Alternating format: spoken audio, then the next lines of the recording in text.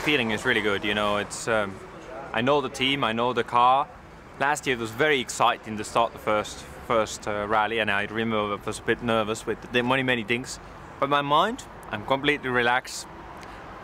I'm actually looking forward. I really want to start the season. My feeling is I want to see how now the little fine tunings, what I have done in the test with the car, and how it works in the rally and how it is with the performance.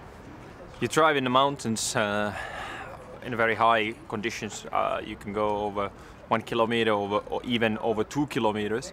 And when you are almost in the sea level and you look, sun is shining, and you look what kind of tires I should take, I take the slicks. But then you start to climb 1 kilometer up to 2 kilometers. Suddenly you start to have snow and ice. And if you have to drive with the slick tire, you think about the summer tire, you drive on the snow and even on the roads, how difficult it is. It's the same situation with the rally car, and then you are on the competition. And then also in the mountains, you turn it, you are driving some places where the sun is shining, and then you turn into the valleys where the sun stops shining, you go to the shadow. And the shadow, it might be even colder temperature, and then even ice or snow after dry tarmac. And then these grip level changes are so massive that they makes it difficult, this Rally Monte Carlo. But if it's, let's say, quite dry or a little bit wet, then it's a lot easier over there. The Monte Carlo rally, it's a rally where I have done not so well in the past. I have had, especially 2012, 2013, I have had accidents.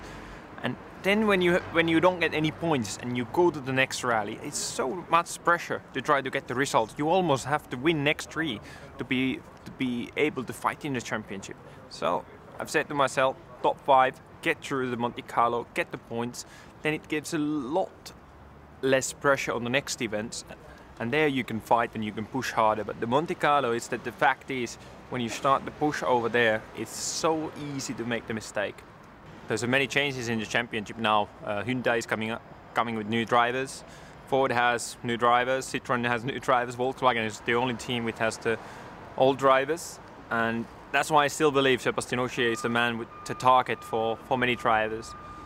And if you can beat him, you are very high in the championship. But so my target this year is to try to challenge him and try to beat him in some of the rallies. And then we will see where we are at the end of the year. But anyway, we need to also remember that we want to defend our manufacturers' championship from 2013.